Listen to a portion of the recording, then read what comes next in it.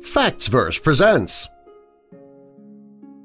Homeless vet with no friends or family gets the send-off he deserves. In today's society, it's not uncommon for people to fall through the cracks.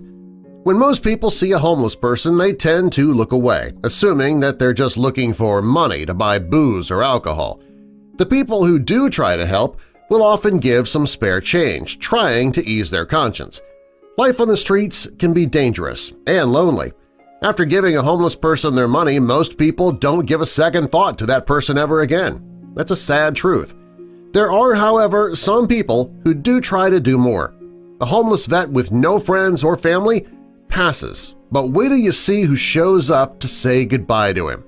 This story truly shows how truly kind and selfless some people can be. But before we get into the video, how about you show some kindness and selflessness by clicking that like button, and be sure to subscribe and click the notification bell so you don't miss any of our videos in the future. Sergeant John Berard from St. Louis, Missouri served in the Air Force from 1968 until 1971. During this time, he served in the Vietnam War. During his service, he earned 4 Medals of Honor. During his time in Vietnam, he served his country proudly. When Sergeant Berard returned home from the United States, he had trouble readjusting to civilian life. This is something that happens more often than you think. It wasn't long before he was living on the streets. Many soldiers come home with PTSD, and without the tools to cope with the issue, it can make for a very difficult life. John was one of those people. Back then, doctors didn't know what they know now about PTSD. Because of this, John didn't get the treatment that he needed to live a productive life. As a result, he was living on the streets for years.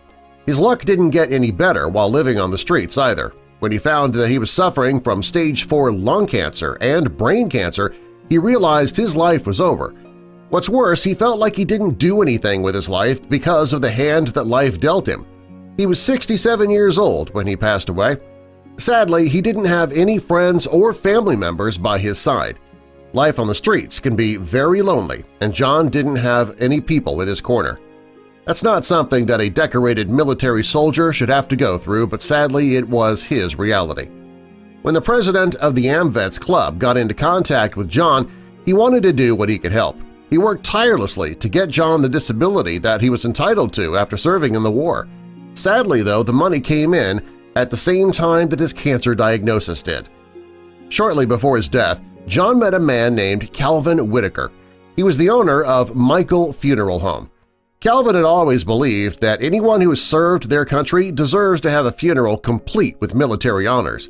Since John had no friends and no family members, there was nobody to press for the decorated veteran to get the recognition he deserved. Well, after John's death, Calvin decided it was up to him to do something for this man who put his life on the line so bravely for his country.